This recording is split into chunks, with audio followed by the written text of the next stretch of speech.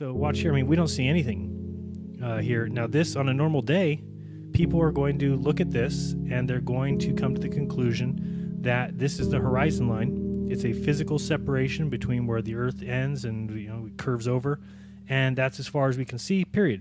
But on this specific day, the sun gets behind and creates a silhouette. So you'll see that coming up here shortly. And the fact of the matter is that these mountains are not floating and levitating in the air.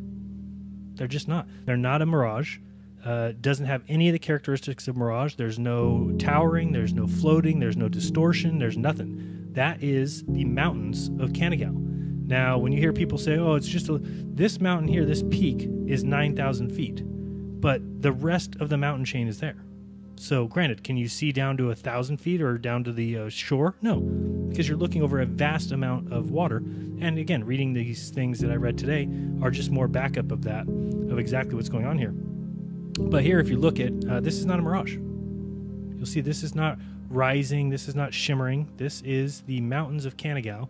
And if you put in the curve calculator here, an eye height of 1,000 feet at that church in Alash and a target distance of 175 miles, you get a hidden feet of 12,380. The mountain peak of Canigao is 9,400. So you're talking about 3,000 feet. These mountains should be, the very tip right here should be 3,000 feet below the curve. So what do you believe in that's floating these to the top? What is lifting mountains to the top? It's just not what they say.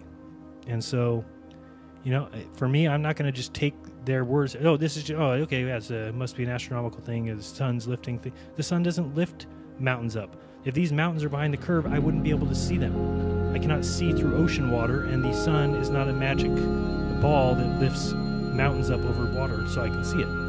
It's just not the way it works. So, and this is not a mirage. That's what they want to try and call it, because there's no other excuse for why we're seeing things at such distances that we shouldn't. And there's still people who go around and tell me that every observation that we see matches perfectly on a globe. That is an observation, and it doesn't match the globe at all. In fact, it would be impossible on any globe unless you believe in floating land and levitating mountain chains.